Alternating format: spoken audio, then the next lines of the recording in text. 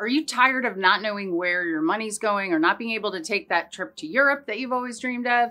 In this video, I'm going to show you the steps in creating a budget that will help you achieve your wildest dreams. And I'm not joking. Go and listen to the first video of this series where I share what budgeting did for me and my husband. And in case you're new here, my name is Megan. And if you're like me, you have things you want to do, additions you need on your home, trips you want to take. That's why in this video, I'm going to show you the steps in creating a budget for 2023 and beyond.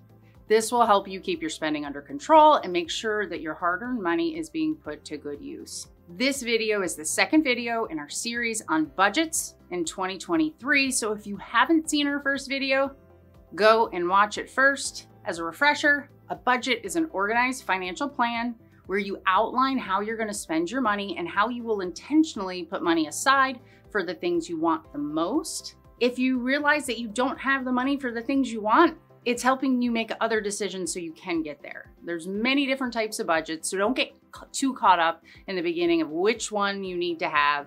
Just get started and have a goal to make progress. Everyone benefits from a budget. Single parents, teenagers, married couples, business owners.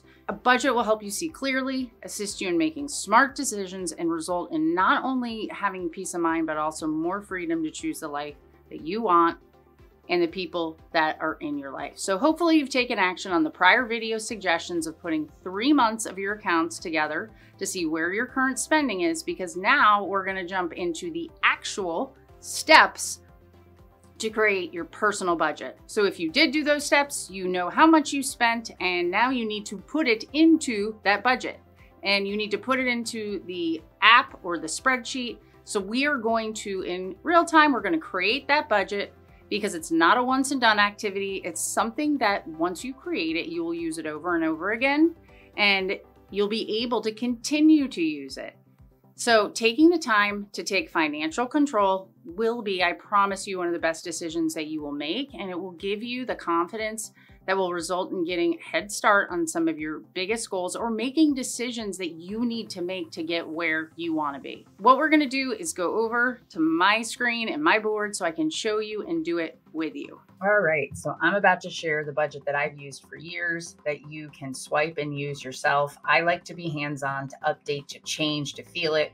So use this template and you can change it. You can also use the apps that I mentioned or I'm going to be mentioning if I haven't mentioned them yet in the video, or you can use, you can create your own, but this is how I do it. So in the first tab, I have go through and figure out for 3 months what you're actually spending.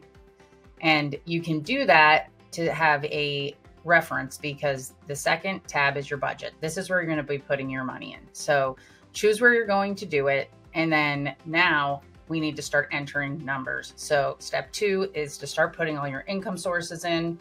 This one has some numbers. I put them in there just to show you.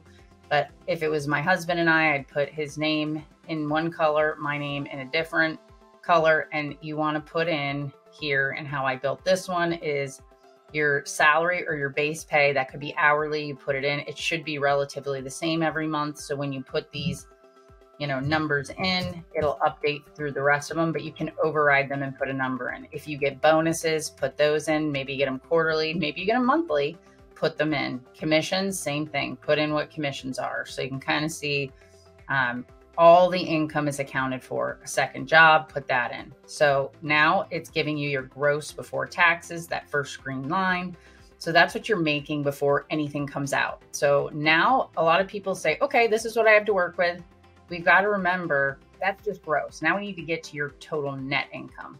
So the first thing you do after you have your gross in is you go through your paycheck deduction. So anything that gets deducted from your paycheck, that could be retirement, that could be health insurance, the portion you pay. It could be a health savings account or a dependent care account.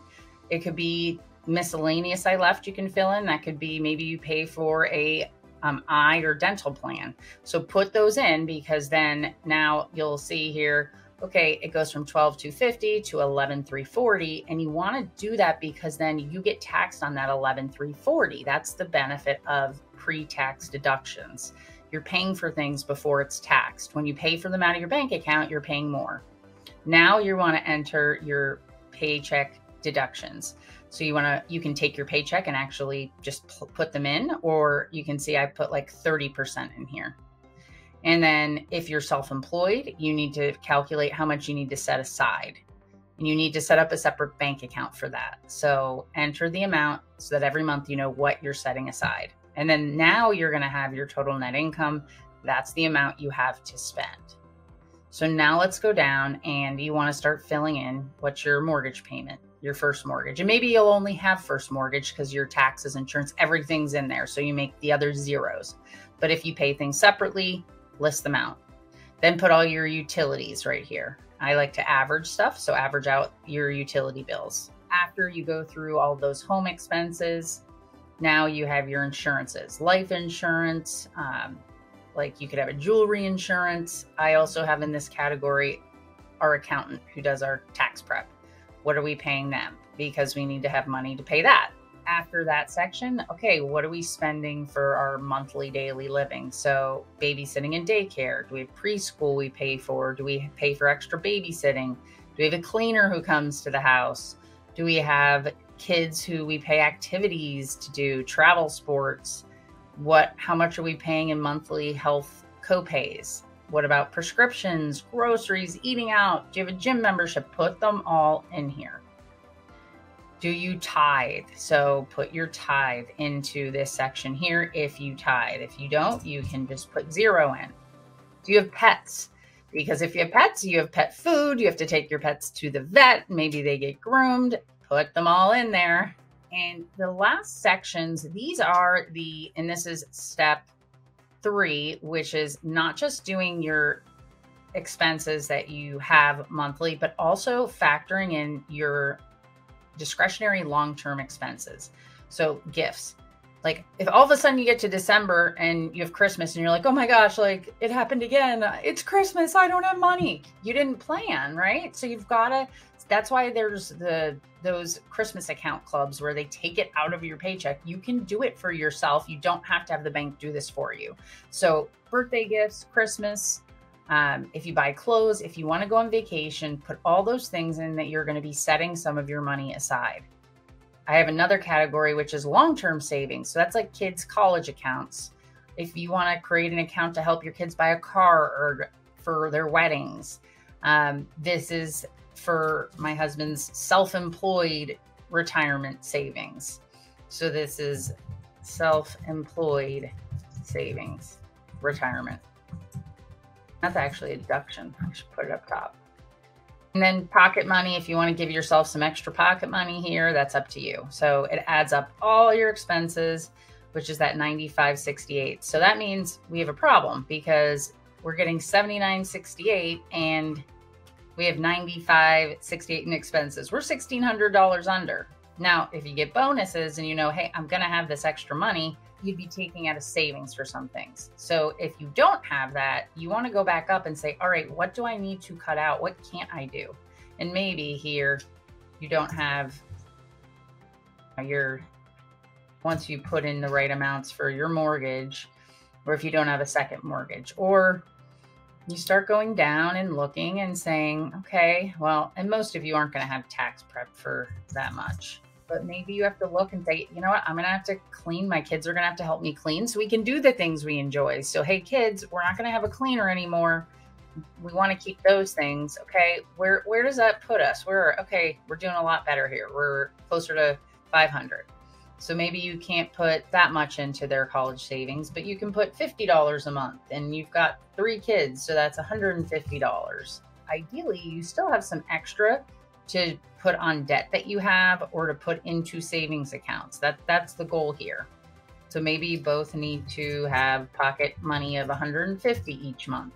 Maybe your vacation isn't something that costs $3,000. Maybe it's a camping trip. So you move that down to $150.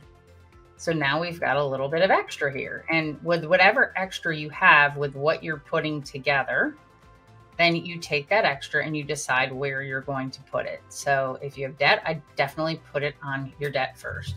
Work on that debt snowball. And you can put the balance of the debt, how much you apply each month, but you want to get this down to 0. That's a zero-based budget. And so then you can see, all right, here's the goal. And then how did I do? Let's compare it to what we added up in when you do your every 3-month review of your categories. So hopefully that helps. You can steal this budget template that I use. Let me know in the comments if you have questions on any budgets you've tried to do, where you've struggled. I will be doing a live here in the next few weeks where you can ask me questions.